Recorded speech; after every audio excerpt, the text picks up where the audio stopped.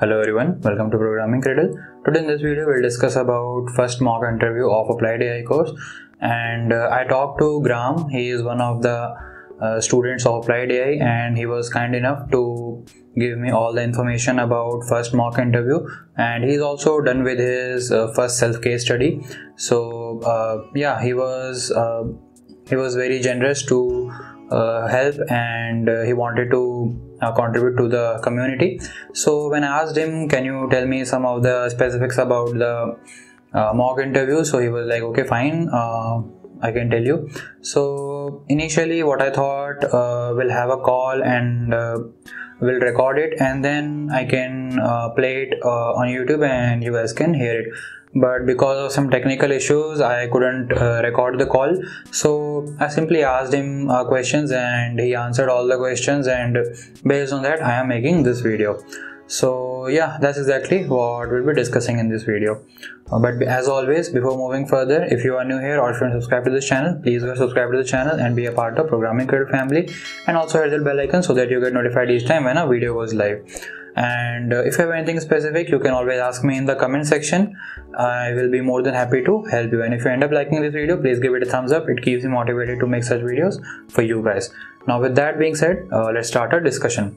So let me first tell you a little bit about his background. So he completed his bachelor's in electrical and electronics engineering in 2019, and after that he did some courses on several platforms. So he was not completely beginner before joining Applied AI course. He had some knowledge, but it was not in depth. So he had overview of machine learning, and he was comfortable with Python as well.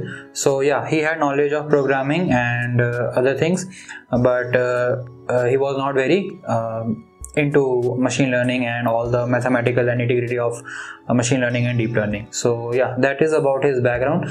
And now after that I asked him what are the requirements to apply for the interview. So what you need to do. Now actually Applied AI has updated their assignments portal, and if you are already a part of Applied AI course, you can go to your classroom and you can go to your assignments tab. There you will find option of mock interview 1 and mock interview 2. So, and when you click on that, you will find all the details about that. But if you are not part of Applied AI course, I will tell you what are the requirements. So you need to complete 15 mandatory assignments. Optional assignments won't be considered. So you need to complete 15 mandatory assignments, and out of those 15 assignments, 10 should be from machine learning and 3 should be from deep learning, and you should have done at least 2 course case studies. So this is the requirement that you need to fulfill, and once you are done with 15 assignments, you can there you will find a Google form link, and you can go and you can fill that Google form. There you need to fill about your background and in which field you want to work, what are your target job roles, what is your expected salary, and what was your previous salary, or if you are a fresher or you have work experience, all those things. And then you have to upload your PDF resume as well. So you need to do all these things, and then in that form you will schedule your interview as well. So I also asked him how long the interview goes. So he told somewhere around 1 hour. It can go beyond that as well, depending on the depth of answer that you are giving. And they ask 10 questions. They test your programming skills, they test your machine learning and deep learning concepts as well, till whatever you have completed. Machine learning you would have already completed, because without completing all the machine learning content, you cannot do all the machine learning assignments. So yeah, you would have already completed your whole machine learning and maybe some part of deep learning as well. So they will test your skills in these departments. So yeah, they will ask you 10 questions, and it will go for 1 hour. And how to prepare for the mock interview. So you will get a question bank of around 250 questions. So it's not like you will get all the questions from question bank. So initial first few questions will be from question bank, but depending on your answers and their follow-up question, your interview can go in any direction. So whatever will be your answer, be sure that you know about it and then you are telling. But actually it is a mock interview, so you don't need to actually think about all those things, because when you do mistakes in mock interview they will probably give some feedback.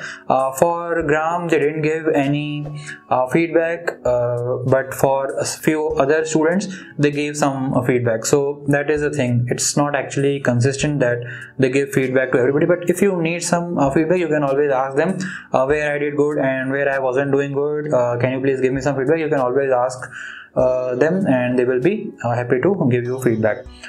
So now I will try to tell you how was the difficulty level of the interview. So as Graham told that he felt a little bit hard, the interview was on a harder side as he was not well prepared, and because of that few questions he just couldn't answer. But also he applied on his own to some real interviews, and when he attended those interviews he felt like interviews are very easy. If not very easy, at least it was comparatively easier than Applied AI's mock interview. But also he was prepared at this time. But one thing he told me that you need to be very good with the terminologies. So maybe you know the concept but you don't know what you exactly call it, so that might play against you in the real interview. So you need to know the exact and specific terms, because you might explain them but they are expecting that particular keyword, which I think is not actually very important, but it can be important because it can be taken in any ways. But in my opinion, why it is not important is because you know the concept. But what if there is something which you don't know, and when you are working on a project and if you know the keyword, you will directly go and search for that keyword on Google and you will get the relevant content. And if you don't know those keywords, it will be hard for you to search them on Google and it will be time consuming for the development purpose. So maybe because of that they were considering, or they were expecting you to know those keywords, and maybe in that case those keywords are important. So it can be anything, but this is just my thought. What do you think? You can always let us know in the comment section. Maybe it can help other people as well. So if I have actually here noted down the points, so let me see if I have missed something or not. So I think I have covered everything, but still if I think that I missed something, I will post it in the comment section and I will pin it, or I will put it in the description so that you can read later. So far I think this is all, but if you have anything specific or if you want to know anything else, you can always ask me in the comment section, or you can join Telegram group as well. Graham is there, he has helped so many people there, and he was very kind enough to contribute towards the community. So yeah, you can join a Telegram group as well, and you can directly post your questions there. And there are so many people and everybody is trying to help each other. So we have a very good community there, and I am actually very proud of that community. So yeah, you can post your comments or questions there as well. You can post your comments in the comment section also. I will try to answer that to the best of my knowledge.